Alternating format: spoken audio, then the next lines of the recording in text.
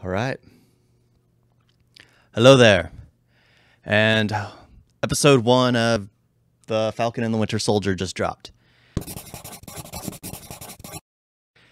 Honestly, I'm not sure how I feel about this. I think I'm enjoying it partially, mainly because it's actually grasping more of the fact that things are hard for people now that everything's gone back to normal. After 5 years of half of the population being gone, suddenly coming back, there's a lot of struggle for a lot of people, and it's hinting more at that. And I'm actually really enjoying that about this story. However, it starts out with basically Sam fighting these people through the air who are in wingsuits, normal wingsuits, and the fact that they're able to fly into other choppers and things like that is just ridiculous. I was getting a Fast and the Furious vibe. And what I liked about, well, the Marvel movies was, even though they're ridiculous, they're anchored in some kind of reality. So when something ridiculous happened, they're wearing like an Iron Man suit or a Falcon suit or something. They have super strength, something that's actually redeemable. But here, these people are flying in a wingsuit, flying directly into an open chopper. That just made no sense. That was ridiculous, and I wasn't a big fan of that. Also, they were using suits through canyons. Through canyons. And the fact that not a single person died, well, eventually, but they died to missiles and things like that. That just doesn't make much sense. I don't want to spoil much, so that's basically what I'm going to say, and that happens right in the beginning.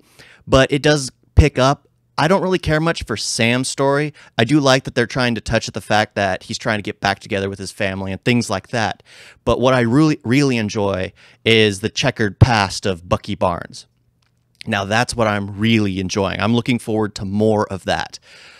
Oh, gosh. It's all fresh in my head. I guess the goal of this episode was just to let you know what's going on with the characters. Because that's what most of Marvel has been neglecting in these catch-up stories. Like instantly in Spider-Man, they're all back to normal. In WandaVision, instantly everything seems to get back to normal after one giant panic because they're all controlled in one city. But here you're actually in the world as everything's falling back together after a month.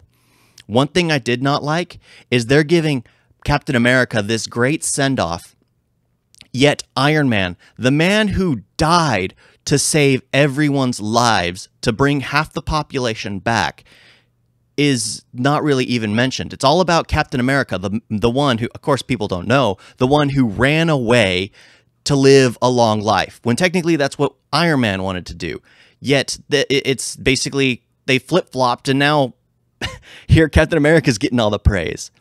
But even though I'm not a big fan of how it was all done, and in the end, the way this was made was at the very end, the kind of big reveal at the end of the episode is to make people feel the way Bucky Barnes and Sam would feel.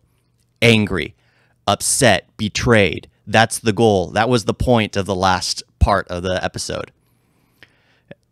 I'm excited to see where this goes. It's still too ridiculous, but I am enjoying Bucky Barnes' character more now that we get more time with him. Sam, I think I was thrown out with that ridiculous fight in the beginning. Hopefully it'll come back and it'll be fun when they start working together, because even now they don't exactly keep in touch. That's the thing. It's just like apparently they've grown apart.